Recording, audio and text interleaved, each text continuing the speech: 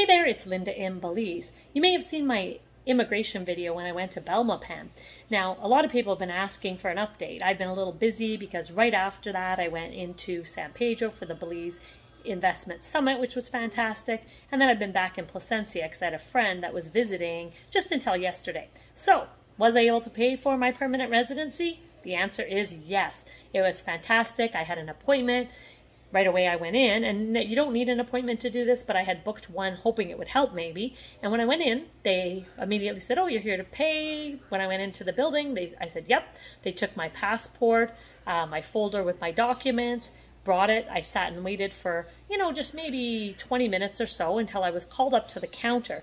And the lady looked through my passport. She made sure that I had all the stamps up to date, took photocopies of the pages that I didn't have in my application, because obviously that was done a long time ago. And from there, she gave me a payment voucher to go pay at the cashier.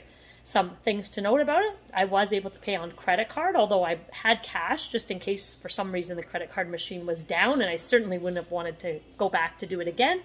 And the fee for your permanent residency, if you're Canadian like I am or any other Commonwealth country, it's 3,000 Belize. If you're in any other country like the US, it's 4,000 Belize. The great thing about this process is I now have a payment receipt, which they indicated means I do not have to any longer go stamp every month while I'm in Belize. So yes, you can go pay your permanent residency in Belize. Make sure you bring with you your surety bond certificate.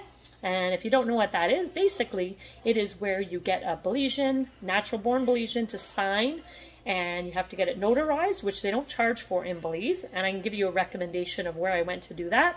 And you have to bring a $1.50 Belize postage stamp with that as well. So I had all that ready because, of course, I was prepared to do all this in January, but finally it's done.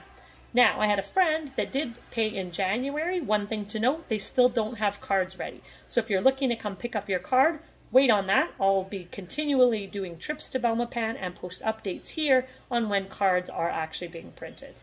See you soon in Belize.